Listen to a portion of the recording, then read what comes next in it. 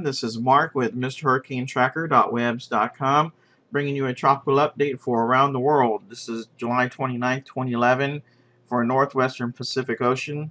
We're taking a look at two tropical storms right now. They're not typhoons yet, but there are two tropical cyclones out there that are watching very close. Now, the tropical cyclone Nock-Ten is going to be the first one we're going to take a look at. Tropical cyclone Nock-Ten is right here by Vietnam. And Tropical Cyclone Nock-Ten, this is warning number 20 from the JTWC at 1500 GMT. Position is at 19.2 degrees north, 109.8 degrees east.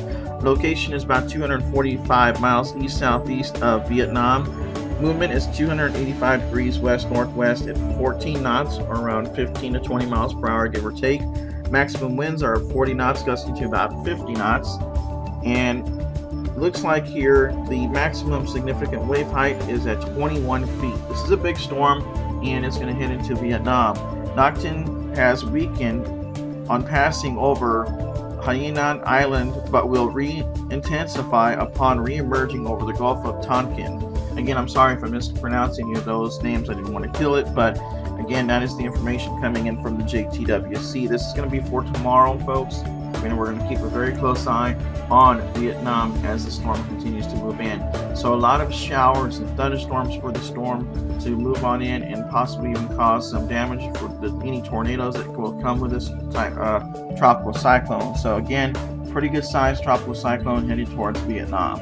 We've got another storm out here called Tropical Cyclone Muifa, or Muifa. Again, I'm sorry if I mispronounced that. Taking a look at the information from the JTWC, warning number 17. Position of the storm is at 14.1 degrees north, 133.9 degrees east. Again, these are tropical cyclones. Location is 815 miles south-southeast of, looks like, Kadena Air Force Base. And again, I'm sorry if I mispronounce any of these names. Movement 300 degrees north at 6 knots, or around 5 to 10 miles per hour. I'll continue to keep you posted on what's happening with it. Now, as far as the information goes that I have now, shows that the maximum winds are 55 knots, gusting to 70 knots. This could very well become a typhoon real shortly, so we'll continue to keep you posted.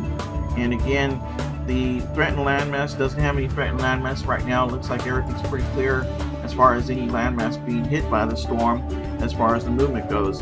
Now, Tropical Cyclone Muifa is moving north across the Pacific and will steadily intensify by the end of the forecast period. The storm will have strengthened to a 95-knot storm system and will begin to veer northwest. And at that time, I'll continue to bring you updates to let you know exactly what's going to happen with that storm and where it's going to go. So, of course, we're going to continue to watch both storms, including Tropical Storm Don. But again, this is the actual update for the Northwestern Pacific Ocean around the world. So again, stay tuned to MrHurricaneTracker.webs.com. I'll also post information on the new website that we'll be posting for these updates around the world. Again, thanks for watching.